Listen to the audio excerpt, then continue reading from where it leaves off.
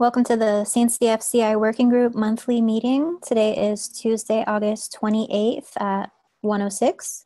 And if you have any items or announcements you'd like to make, please go to the link for the agenda and notes and feel free to add your topics for discussion there.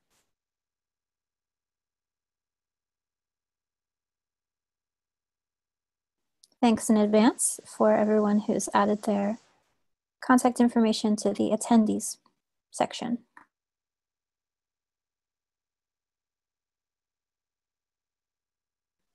So we've got some slides. We'll take a look at those in a moment. Let's also take a look at some of the items up for discussion and see if they're in the right order in which we'd like to go over them. If we'd like to make any adjustments, now's the time. So first we'll go over some announcements. I'll skip over those. We'll take a look at some action items from last month's July CNCF CI Working Group monthly meeting. We've got some new topics on cross-cloud CNCF.CI dashboard and OpenSky New Zealand. And if anyone else would like to add anything, please feel free to jot it down or let me know and I can jot it down for you.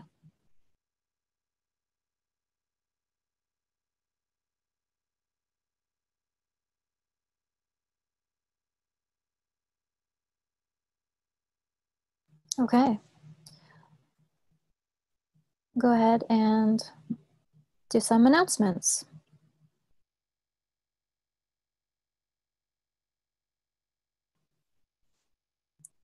Today is the first day of the OSS in Vancouver, and Ed from Packet send his regards. He's traveling and will be on his way to Vancouver as we speak. So he may dial in if he has connectivity and if the timing works out. Otherwise, anyone else who's in OSS Vancouver, reach out. We'd love to see you in person. Sadly, I'm in Austin, Texas, but the team, I'm sure, would love to see you. Today at 1:30 to 4:30 Pacific time will be the CNF seminar and workshop led by Arpit Joshipura and Dan Khan.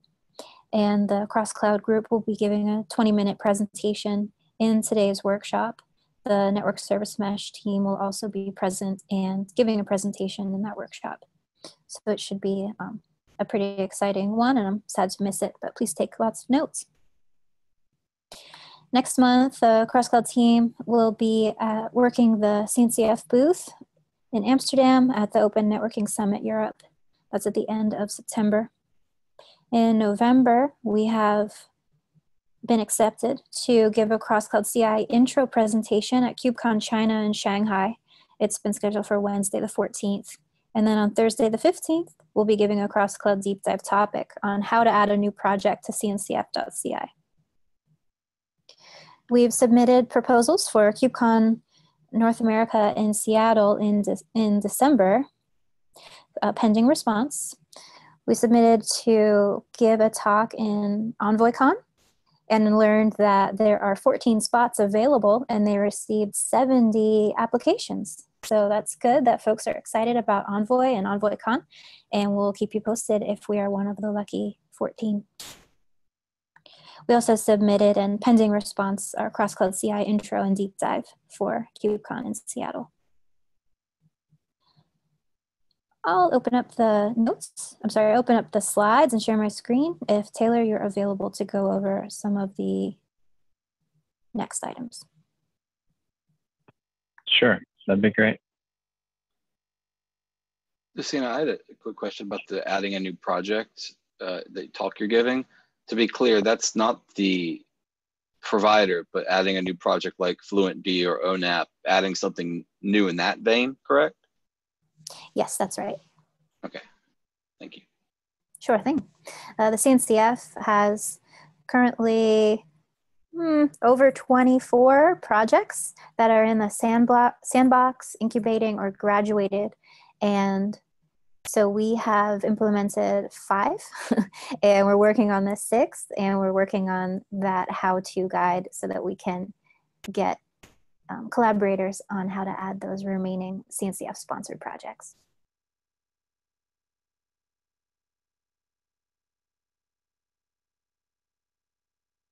Awesome. Thanks, Lucina. So I guess we can go on to, I think it's slide 5, is that right?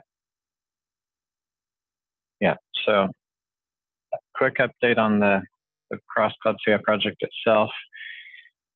Oracle, adding Oracle as a cloud provider for provisioning is in progress. This is broken down into 2 parts. The first was on that first pull request 95, it's about adding the initial support, which is we have working in our CI dev environment, and we can provision to machines and manage the machine resources that's happening at this point. What we're wanting to add before putting it out on the dashboard is support for the other services like storage and all the other networking services that are provided by Oracle Cloud, and have those in place. That's split out for Oracle from the Kubernetes. The provider came in after they started having all cloud providers as separate. So that's in progress and hope to have that up soon. We may hear some from Ben or someone if they're online later. Let's go on to slide 7.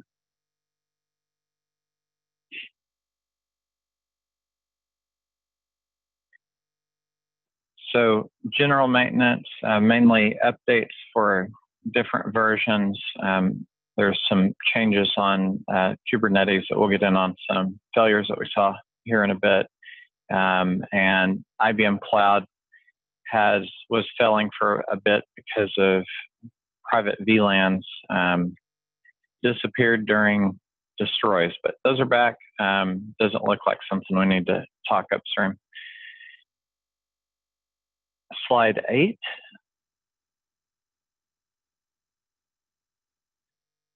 So part of the new projects that Lucina was talking about. So we're adding Envoy, and that will be going on. Also updating documentation. So that'll be, anyone could hopefully understand and try to help provide new projects as well. If they're wanting to use the cross-cloud software separately, they'd be able to do that. And this is for the app deployment and E2E test stage, deploying to Kubernetes and tying in with the deep dive and the different talks that we're planning on doing.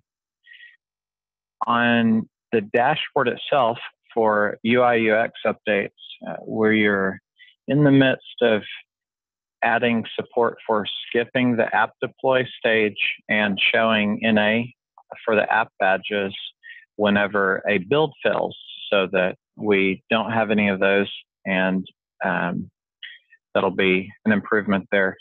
And that's pretty close to going to production. We'll see a screenshot here in a minute. And then trying to look on how we can work with upstream projects and cloud providers to provide feedback on errors when we validated them. One of them that we're looking at for talking with maybe the Kubernetes SIG-auth, or another group would be about the TLS connection failures that we're seeing as a result of a new update in Kubernetes.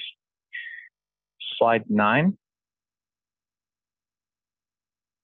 So this is the update for skipping the app deploys.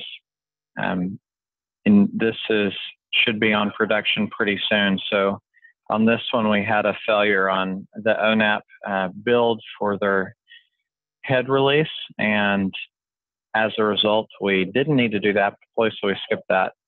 We're planning on doing something similar whenever Kubernetes provisioning. So you may see something next after this about the columns. Let's go on. Slide 10.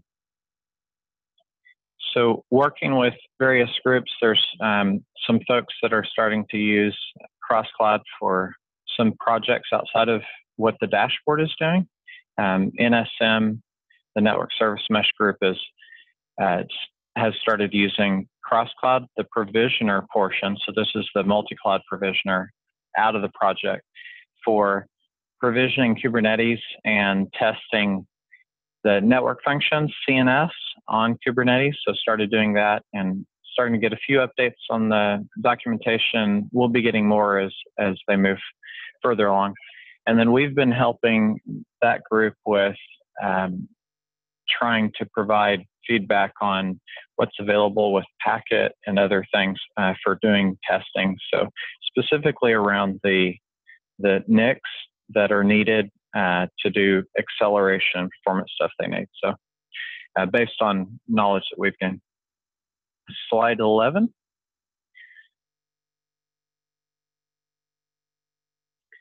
So this is a quick overview of some of the goals for folks trying to complement the landscape trail map for onboarding new users, focus on in-user testing. So this could be on the Kubernetes side, complementing all the other testing from an end-user perspective in different versions. And some of these other items like saving history and stuff would tie into the status repository that we're going to continue on. Slide 12.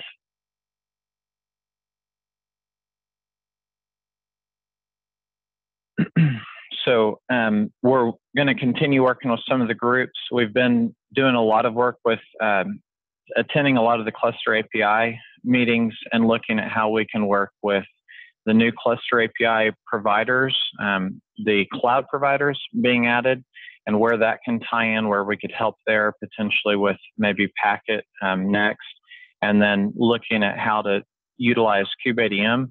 So either pulling in stuff that's being used in the community or trying to see where we can take either software or stuff we've learned in this project and contribute to those other communities.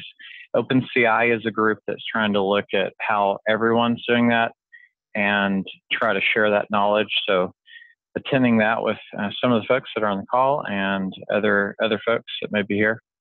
And then, of course, network service mesh I mentioned. Slide 13.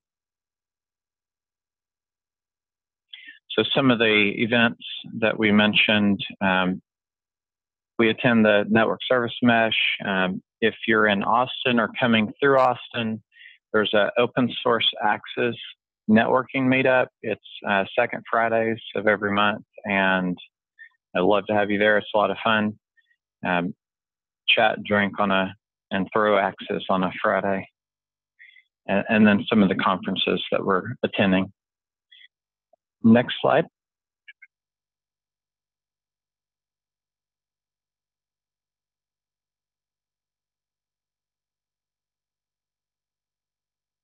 I can give a quick overview just to have it here if, for folks who may not have looked at the dashboard in a while. So we go to slide 15. This is a dashboard similar to what we looked at before. On a good day, everything green. The CNCF CI is the production dashboard for CNCF. On slide 16,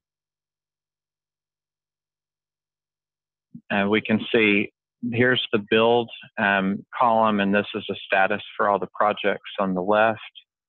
Then slide 17,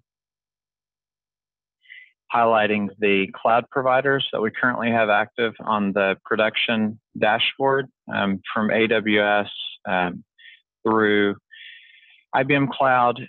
There's OpenStack for showing some hybrid cloud possibilities and packets used for the bare metal. Slide 18.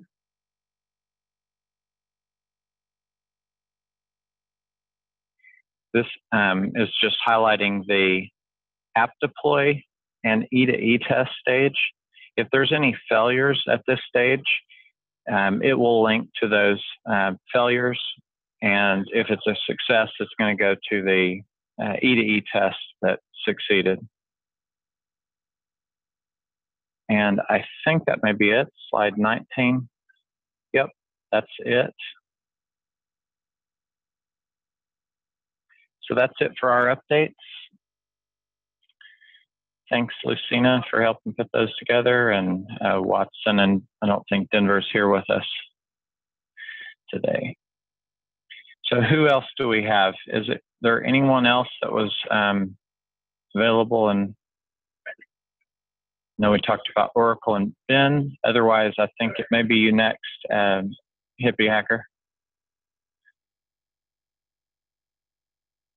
Hey everybody. I'm looking forward to seeing everyone over in Shanghai. We've got a talk around API scope, and I'm hoping to bring some of my new Maori colleagues, one of whom is speaking today with the Prime Minister of New Zealand at 9 o'clock. And we're super excited to start seeing cloud-native technologies in the land of the long white cloud really starting to kick off. We're starting to see this next weekend. There's a startup weekend, and over this weekend we're hoping to invite our local community to show up and work with the Kubernetes and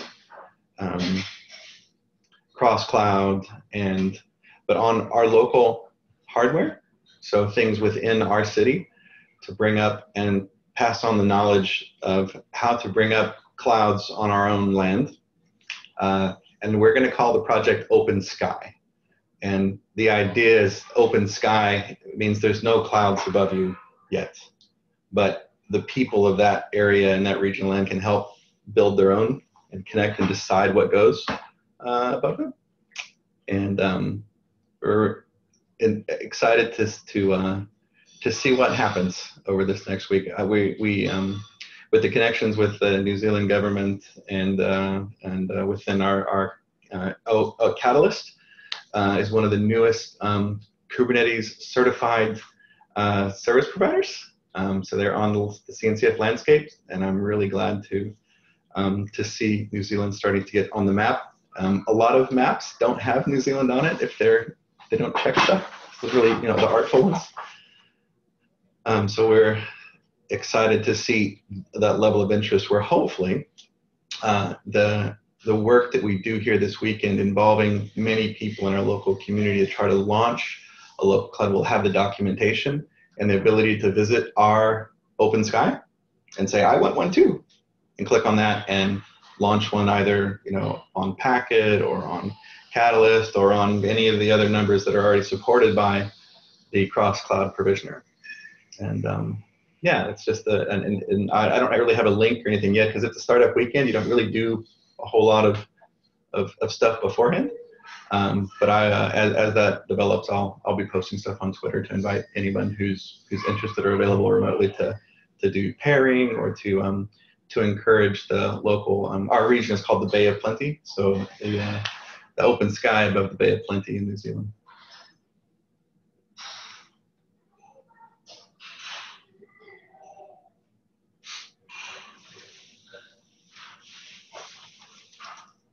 Awesome. Do you have any links or anything that you can drop in the notes other than the untold stories, the KubeCon China? I see the schedule there. Is there anything about Open Sky or the other stuff you want to provide? Looks like you're muted.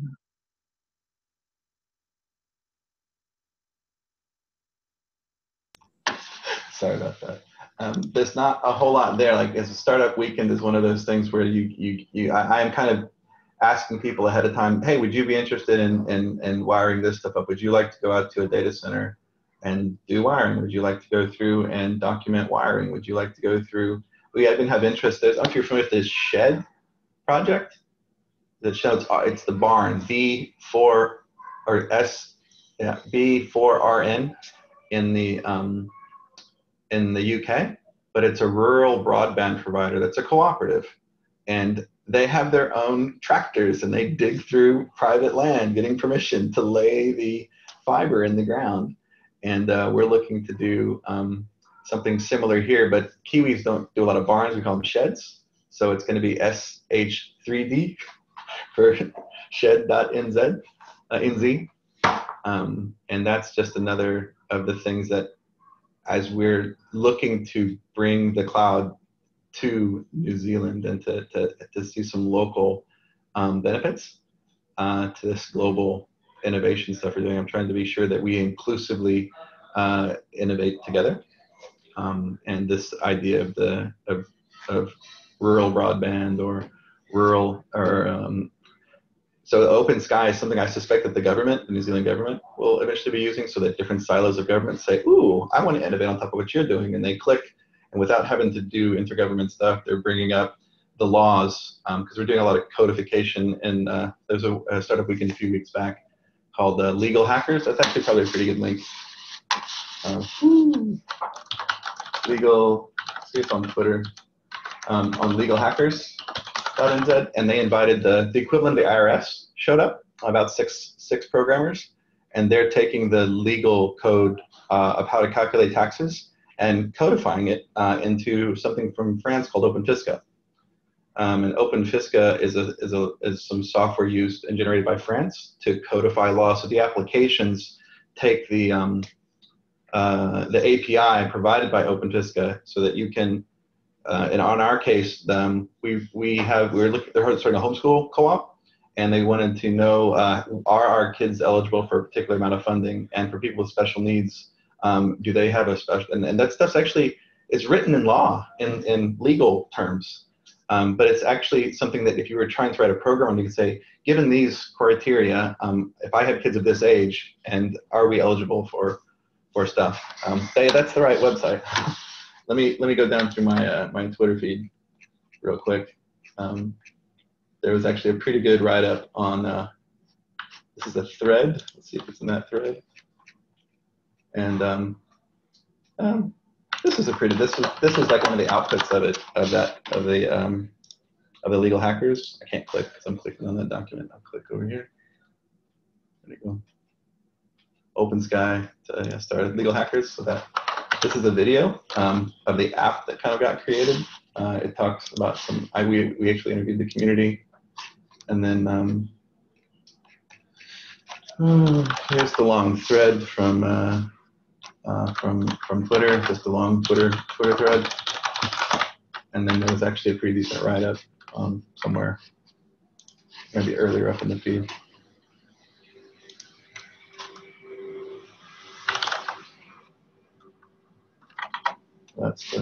Anyway, I'll put some links in there for later, but it's exciting to see government and community and other things being generated from the work of Volk and the cross-cloud team and our cloud native computing community.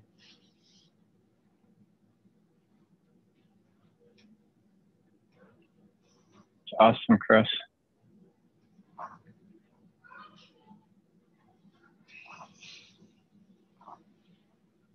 There were 5 people that were part of the little group doing the things, and so I called the GitLab org 5 Eyes.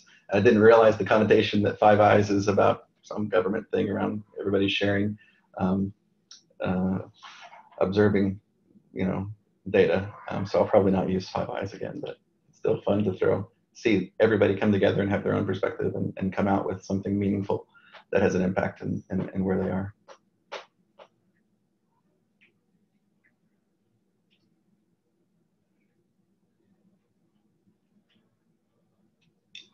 And I'm getting a house in a week. I know this is like, I'm finally moving in to be a proper Kiwi with someone. So anyway, not CI related, but still happy news. I'm done. Congrats on the house. Welcome to hell. That is. That's the best. Thanks.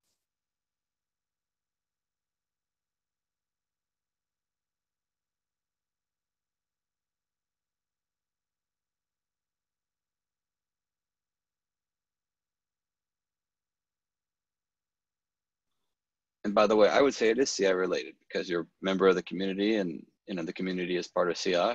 So it's a life change for you. Therefore, it's related. Thank you. It's going to be fun because it allows us to have a space to invite people to come innovate with us and host them. Like I love to host, so and this is an open invitation to anyone in our community. Come see me, come hang out. You can stay in my place. I will feed you Kai, and I will, we will innovate and imagine things together. And I would look forward to anybody who wants to come and hang out in New Zealand for a while.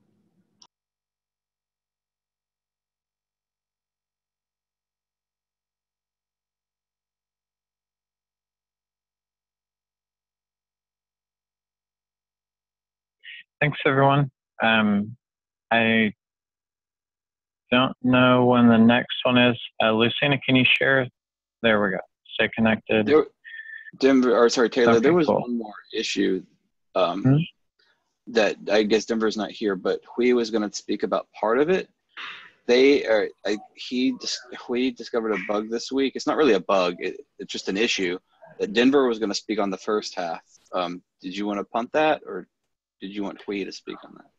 Well, Tanner, you already has an issue on the agenda, which is the upstream change that affect cross-cloud CI. And yeah, I think Denver pretty much know that issue. And I just want to provide a quick update on that for vSphere, because I have a change now to fix that for vSphere part. Yeah, this is the issue I'm talking about.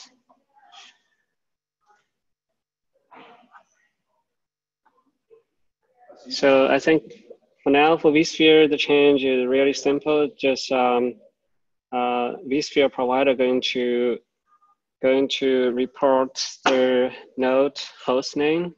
Previously, we only reporting the IP address. There's upstream change that they only accept the host name from like authoritative source like a cloud provider. So I discussed with Denver on the and all the providers like AWS and Azure, and they already made a change to report host name. So for this, I think vSphere, we're going to do the same here. So I'm testing the change right now, and literally like while attending the meeting. So hopefully we can get this checking soon.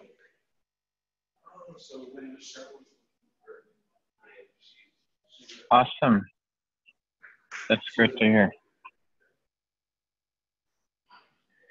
And for what it's worth, Taylor, I didn't put it on the agenda because I'm not ready to submit a PR, but I've got a version of the cross-cloud deployer, or maybe an unintelligible fork of it, where it doesn't need to rely on shared DNS, and it actually can generate certs with the IPs, even a DHCP situation. So I'll be sharing that hopefully soon. That's awesome. It'd be nice if that could be a selection, so that you could say, we can't or don't want to use an external DNS provider, and we want to use IPs. That would be a good option. Looking forward to it. It's a self-contained solution for, standing up a cluster, running tests, tearing it down, and having no external dependencies, which, is the goal on our end for another project. Cool. It sounds like that would be a good project to maybe present on when you feel ready for that, besides any type of PR for the cross-cloud CI project itself. Great. I will engage you on Slack once I'm ready to get some guidance on the next steps to presenting.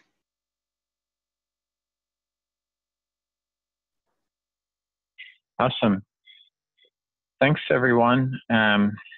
Next meeting, September 28th, and I think that is right during the Amsterdam time frame.